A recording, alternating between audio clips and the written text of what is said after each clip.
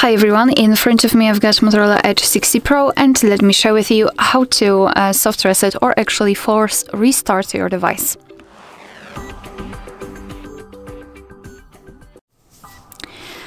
So this operation will be useful especially in the situation if your device stopped working properly and it does not respond to your touches.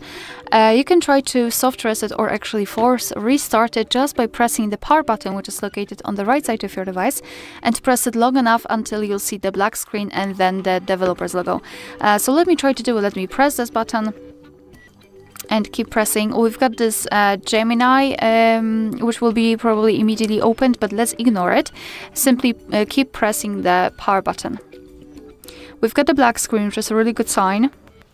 And now we've got the developer's logo, which means that we just successfully reset our device, and it should work perfectly fine again, after, of course, a full power up.